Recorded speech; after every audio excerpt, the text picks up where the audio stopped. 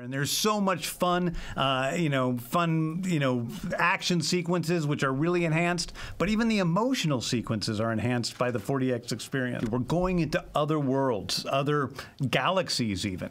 We're seeing characters from all over, and to be fully immersed in that fantastic realm is helped dramatically by the 4DX format. I think that, we're talking about movies that have a lot of heart, but also have explosions and action sequences and car chases and spaceship chases and all sorts of stuff like that, which is really helped by the 4DX experience. There's a sequence between Gamora and Nebula, the sisters, where they're fighting.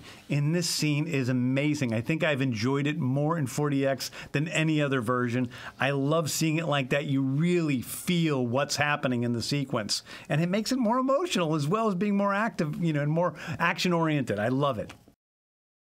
Well, I'd say just give 4DX a chance. I think it is something that you might really enjoy. I think it's a way to experience a blockbuster in a different way.